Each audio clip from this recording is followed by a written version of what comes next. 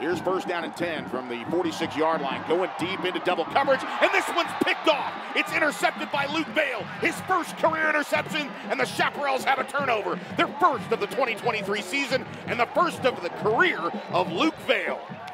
Well, just a bad decision by Carlisle on that one, Joe. He threw that into double coverage. Luke Vail played it perfectly to get there. I don't care how good your receivers are. You can't throw a ball into coverage like that. Westlake takes advantage with a big turnover.